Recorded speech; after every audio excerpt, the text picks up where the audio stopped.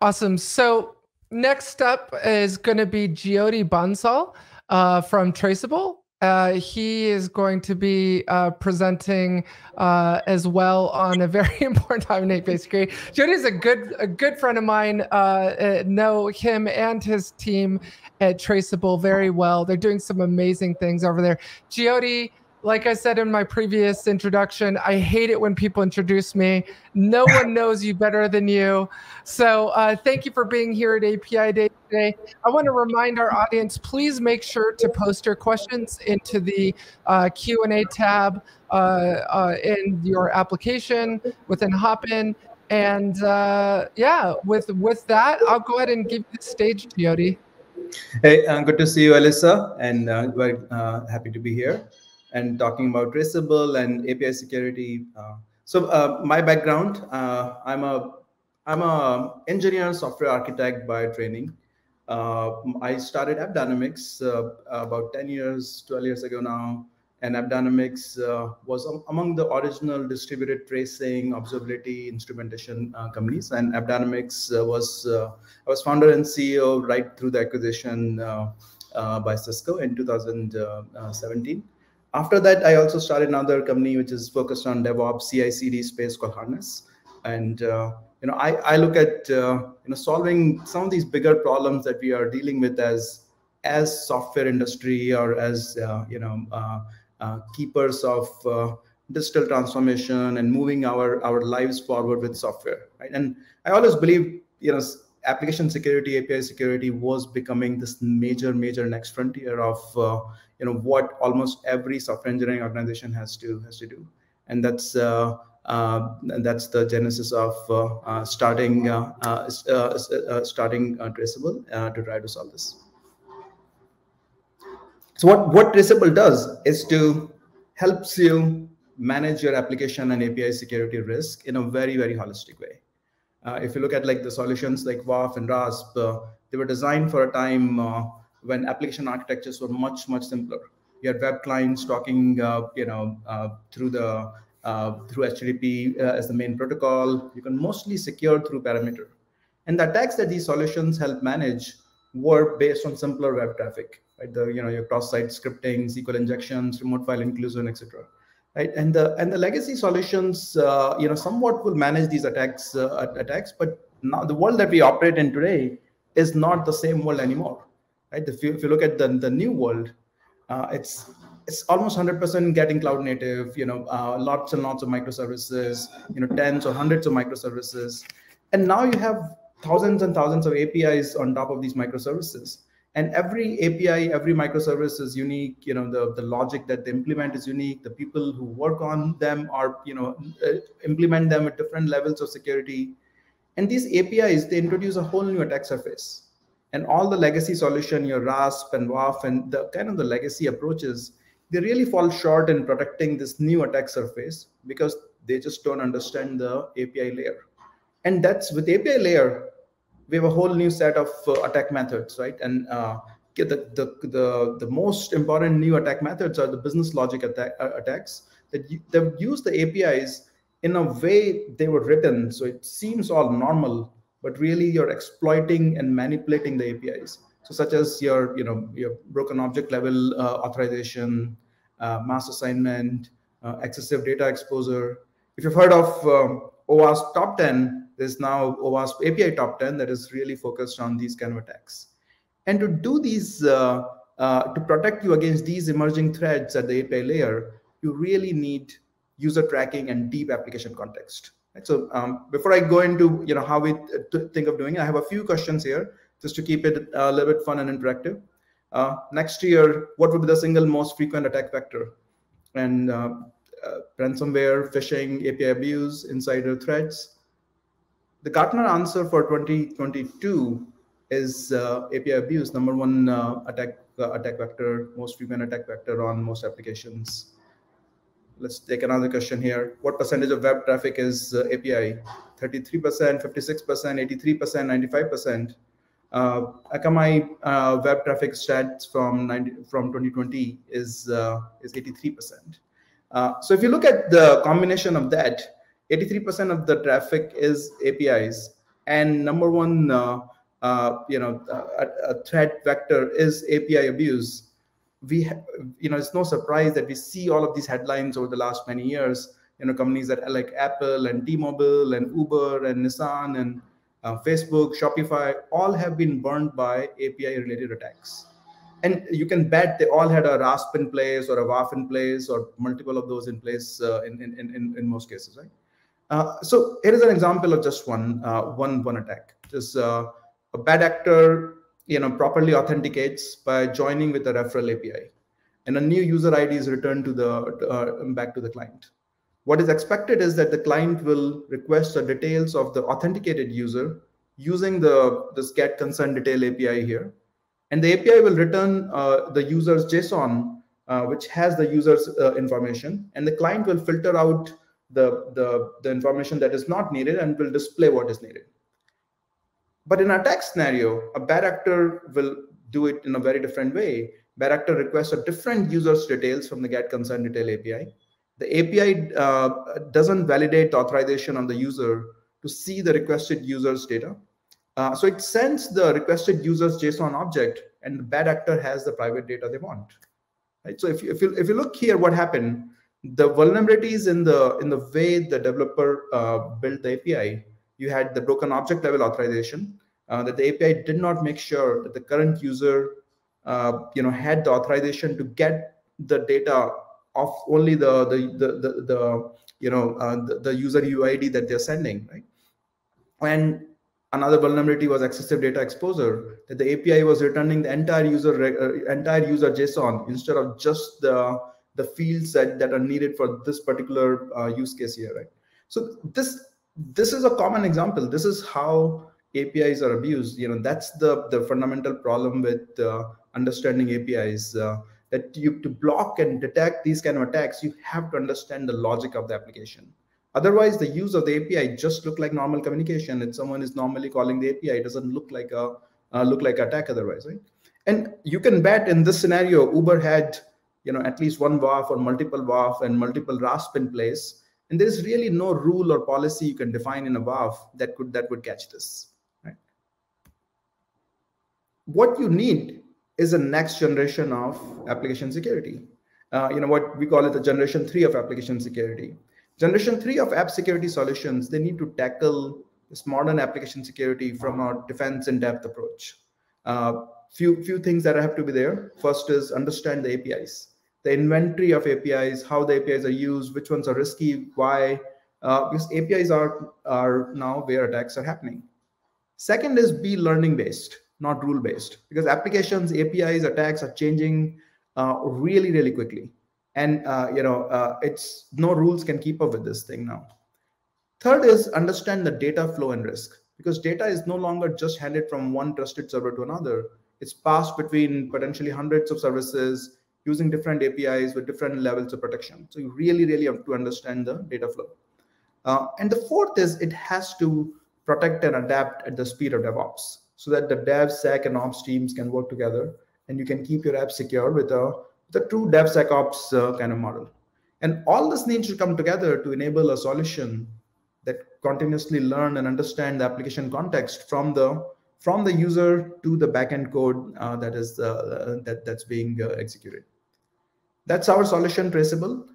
Traceable enables you to gain control of your application and API risk by bringing you visibility, protection, and analytics.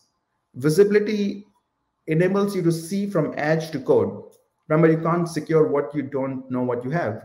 So, a real-time view of how everything is connected, double click into the deep details of the underlying APIs, including risk assessment of every endpoint.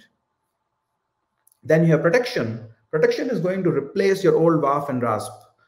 It protects you against the top 10 API attacks, as defined by the OWASP top 10 API attacks, the sophisticated business logic attacks, as well as your traditional OWASP top 10 attacks as well.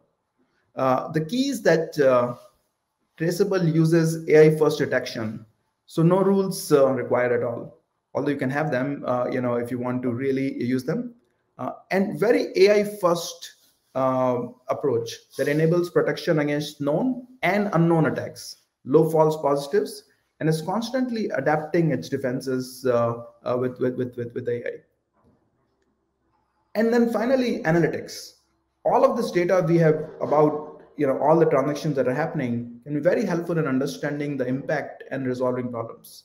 So Traceable can provide dev, sec, and ops a shared, explorable view of all of these details. That makes forensics and threat hunting much more efficient. With detailed information about security events and all the context around them, teams can now understand and resolve vulnerabilities much, much quicker. This is all built on distributed tracing as the foundational technology. And as I talked about, my background, my experience before starting Traceable, and a lot of our team comes from the world of distributed tracing with companies like AppDynamics. And we have made that as the foundational technology on how we secure these applications and APIs. Distributed tracing, the way it works is you put these very lightweight agents in your code, on your proxies, on your gateways. There are different varieties of agents that you can that you could very quickly put, and in a matter of minutes, and normally in less than 10 minutes, it allows us to build a full application context, which is key to understand the developer intent and the application flow. It enables us to track the transactions and data from user to backend and back. Across all the distributed components of the application landscape. This full application context comes from knowing several things. Number one is user activity. What are the clients? What are their roles? What are the permissions? What activity are they doing? Second is API activity. What API calls are being made at the edge? What are internal APIs? What is the sequence of calls between multiple APIs? Third is data flow. Where is your data flowing? When does it leave your control? Which APIs are accessing it? And then finally, fourth is code execution. What happening during execution? Which parameters get used? What do requests and responses look like? What does, are there errors happening in the code? What does latency look like? Distributed tracing provides us all of this data. And this wealth of data is fed into our Traceable AI platform, which is our security-focused AI engine. The Traceable AI behavior engine takes the distributed tracing inputs along with many other external inputs and creates understanding of API behavior, user behavior, data behavior, code behavior, API risk posture, and user trust. Together, all of this allows us to now better detect and protect the applications and APIs with capabilities such as false positive reduction, suspicious activity flagging, business logic attack detection, ATO detection, etc. And this is, becomes a very powerful platform for us to secure all your applications and all your APIs in a fundamentally very different way than how it's been done before. Where we are heading at Traceable to complete the API security picture for you is that because we have all the data about how the application runs and all of the application understanding and context, we believe we have much more to offer further left in the SDLC as well, which is earlier detection of vulnerabilities and use of risky APIs, earlier detection of changes that will lead to insecure application, ability to focus on which API needs to actually have tests run on them based on what changed, and we are constantly expanding our platform to shift our capabilities more and more left in the SDLC cycle. So you get a complete API security picture, from when developers are developing and shipping something in your CI/CD process to when things go in production, and then closing the loop completely. That what happens in production, you can feed it back into your dev cycle to fix that. We'd love to hear any thoughts on this from the audience here. And now you might be thinking this all sounds great, but where does Traceable fits among the current processes and tools that you have? If you look at the life cycle of an application, you have the pre-production, plan, build, test, which is what the dev and the DevOps typically, right? And then you have production, which is the deployment and running, which is the ops part of DevOps. And then you have to the day-to-day operations, which is the operating and monitoring, which is the day two, or the other part of ops and DevOps, or sometimes called SRE, these days, right? So what some of the typical application security tools that you would use in these stages, are your IS, SAST, DAST, you have your API security, the WAF, RASP, some of the SIMs or APM for the day-to-day operations. And where Traceable fits in is a holistic application security, API security approach across many of these. So you can get in one single product, very powerful, comprehensive control and management around your API and application security posture. Where does this all bring us? Application security is harder than ever before.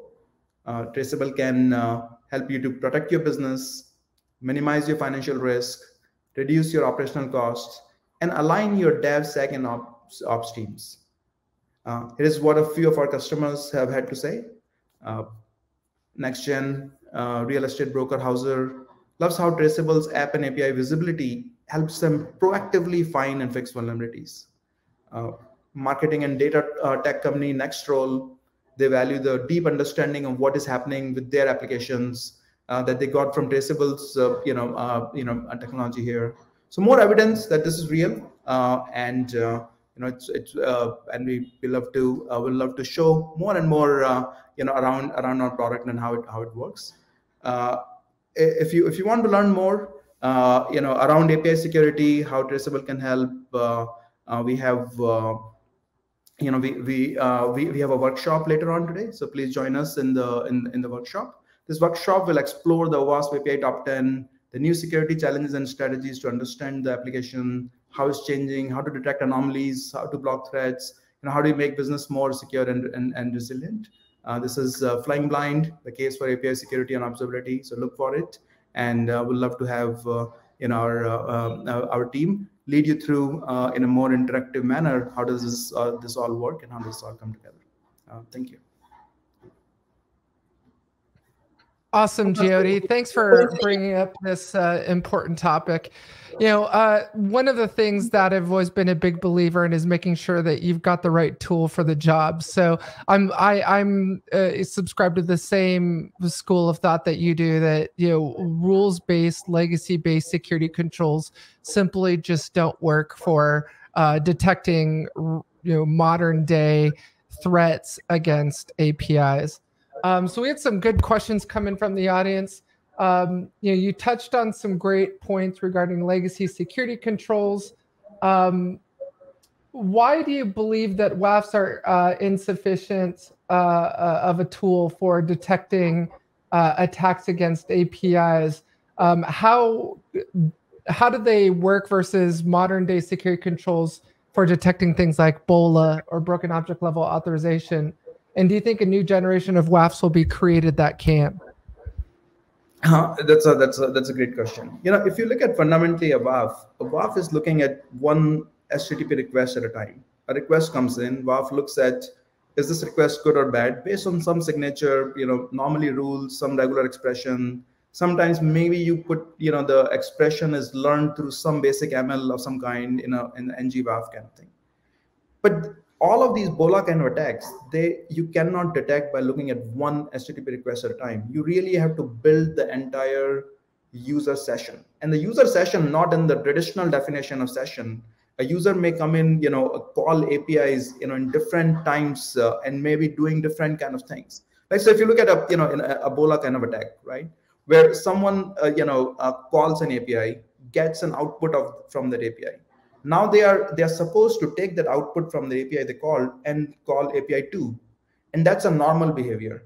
But let's say they didn't take the right output and they call API 2 with a different user ID or a different object ID than they should have. That's what a BOLA would be. For a WAF to understand it, build a sort of a learning model around how the interaction between API 1 and API 2 is typically done. What data is being transferred into it. You have to bring all of that into a central place, build the learning models, and kind of do in real time across multiple HTTP requests, across multiple across the entire API activity session. That's not what WAFs are designed for. That's where products like Traceable come in. Sometimes people call us the next generation of WAF, and someone can call us like that. What we are doing is really the evolution of what a WAF could be. We don't like to call ourselves that, just so that there is clarity in the market. The other part is, most of the WAFs are not designed to see what happens downstream. So when we look at the entire context is, you have one request coming in, but you have to look at across all the user activity and all the entire API activity session. But you also have to trace it downstream, like what happens, once the call comes in. Does it really make a downstream call somewhere? Is someone making call to send data outside of your system? Is it is internally invoking some things that will access your PII data? And WAFs also are not looking at that; they're only looking at the edge, right? So really, what we believe is that the fundamental new set of solutions have to be, that can do a distributed tracing kind of approach. So you're not just looking at the edge; you are looking at the entire stream of things, and you are building that sort of. Yes. Yeah, to give you that sort of context and security, right? Versus, whether something is good or bad, right? And understanding that context. And, it's interesting because one of the questions that just came in was, we talk about web application firewalls and typical rules-based solutions, but what about API gateways? So if you have your APIs behind an AWS API gateway, isn't that enough to protect the API from malicious use? I would say API gateways are even more basic in many ways. API gateways can do things like throttling the APIs. They would look at some kind of a basic protection around APIs. But a BOLA, there is no way an API gateway understands what how those kind of attacks, the business logic attacks and API abuse can happen. Right.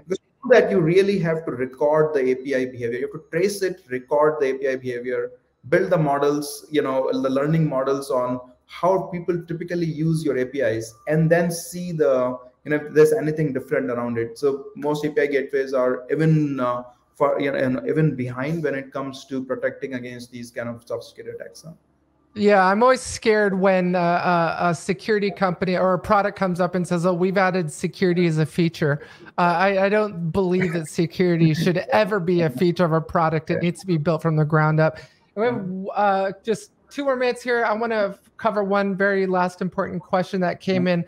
Why is continuous API discovery important? Why is it important to do continuous discovery? Yeah, that's a good question, because APIs are changing all the time. It's if you look at most app security teams, or they are small teams, they're constrained. You normally would have a few hundred developers, and you will have 4 or 5 app security people. And those a few hundred developers are changing APIs constantly. They are introducing new things around it. Sometimes they will add new data fields, new APIs are coming in, internal APIs, external APIs. The whole software engineering world is very API centric now. So most of the times, people the app security teams don't even know what APIs are there, which APIs has sensitive data, which APIs recently changed, and which APIs have have some vulnerabilities associated with them. That's why you have to constantly discover them, constantly figure out which APIs are there, and tell those app security teams these are the ones that change. These are the 3 new APIs.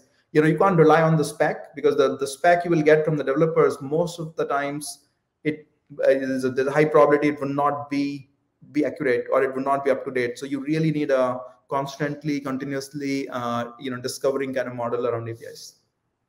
Awesome, Jyoti. Well, it was really nice to have you here. Thank you for covering such an important, I know it's a very divisive topic and religious debate, especially for those on the other side of the fence in the WAF companies and API management companies. So thanks for bringing up this topic, and we hope to see you present at API Days again. Thanks for being here. And thank you, Elisa. Thanks, Jyoti.